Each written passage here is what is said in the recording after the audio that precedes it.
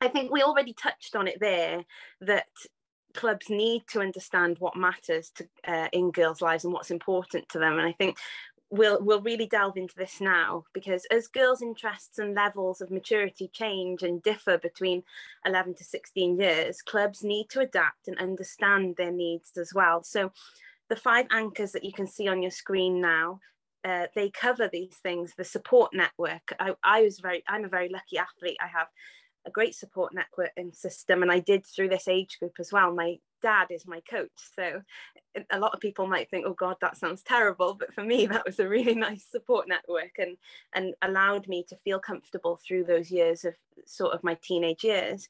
For girls, staying socially connected, independence, and providing new experiences, having moments of pride that sort of fuel self-worth, and keeping on top of it all. So these are all the 5 anchors that have been created. Now, Dan, maybe you could talk us through what Canton Liberal FC are doing to engage girls, and how you continue the success that you've had over the years as well.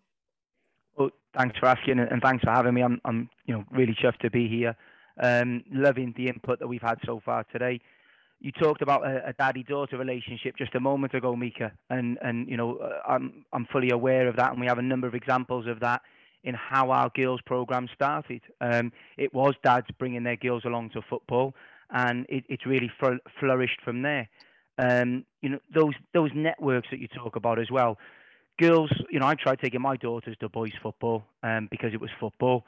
The penny didn't drop. It didn't work for them. What worked was seeing other girls playing and enjoying football, and that's what's encouraged the participation that we've seen, throughout our community, from ages of little 4-year-olds, love them, up to as old as 13, 14. And I really believe that when you ask the players, why do they come? What do they want to do? They're genuinely there to enjoy, but also to be better. They want to know how to be better and how they can tell the ball to go from A to B. And I'm sure that relates to other sports as well. And creating an environment that is safe is key. Certainly we want to make sure that the girls feel comfortable, because you have girls of all ages, all different backgrounds, and making sure that there's no pressure on them whatsoever. That simply by joining in for as little or as long as they can do, we're absolutely thrilled with that, and we really celebrate it. I think the key thing for us is volunteers, Mika. How can we keep our volunteers and grow our volunteer base? Because as numbers grow, we need more hands on deck. And I want to pick up on something that I think it was Laura and 𝐿𝑚 kind of came across in terms of females that get involved in coaching, if you like. Maybe they played the game before. Well, Laura gave a great example then about nans, aunties and mums. How can we get maybe those people involved that maybe haven't experienced football before, but want to participate, want to contribute, but aren't intimidated, if you like, by it's football? Don't worry about your previous knowledge, your previous experience. If you're prepared to encourage, facilitate, organise, put yourself out there, like we're asking the players to do, then I think they've got a great chance at doing well for these girls and making them feel even more comfortable. So we're certainly trying our best, Mika, and we'll continue to do that.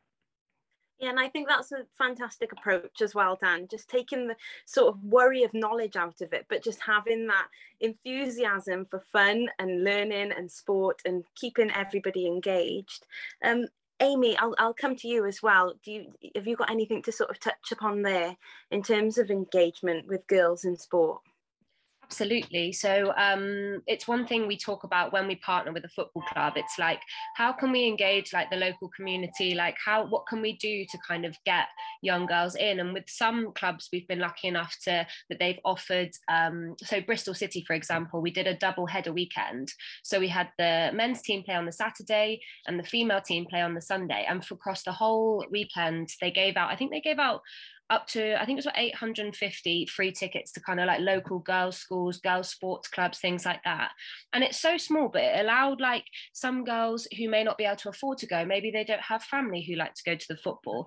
It allowed them to go and see men and women play football over the weekend with their friends, and something they enjoyed. We had amazing feedback back from that. And, for a club like Bristol City, it wasn't too much of a problem for them to do, but we've heard some great things back from like the local grassroots teams that went and things like that the girls were really inspired and they wanted to go back. And it's something just as small as that, just opening the eyes to what that can offer you, and feeling kind of engaged in the sport then.